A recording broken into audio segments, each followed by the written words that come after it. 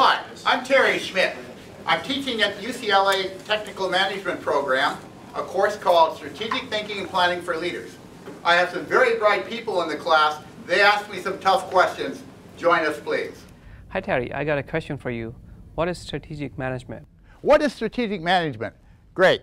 It's often used as a buzzword, and I think consultants like myself are guilty of throwing around terms without really defining it. But strategic management, in my framework, involves three different functions.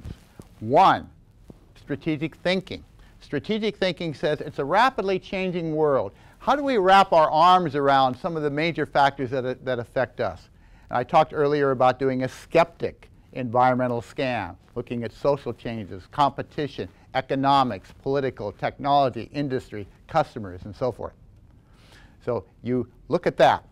Oh, okay, great. So there's a thinking function.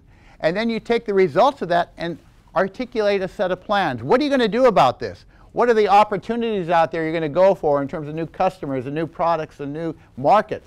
And what are some of the threats you need to guard against? Perhaps an emerging competitor has a better way of doing it.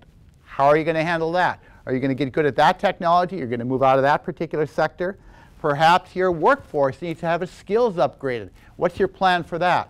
So when you get into the strategies, you can do it around key functions or key processes. So there's thinking, planning, and the most important is action. How do you move into action? How do you turn plans into actionable milestones that people can say, hey, I can make that happen? And you also want to make sure that you don't act without planning. We call those kind of people dangerous. So strategic management is an integration of thinking, planning, and action under the framework of good leadership as well. This can be self-leadership, this can be executive leadership, but those four things constitute, in my opinion, strategic management. I'm Terry Schmidt. I'm so glad you joined me. If we haven't met before, I'm known as the Practical Management Consultant because I'm passionate about teaching motivated men and women what they need to know and do to succeed in this rapid change world.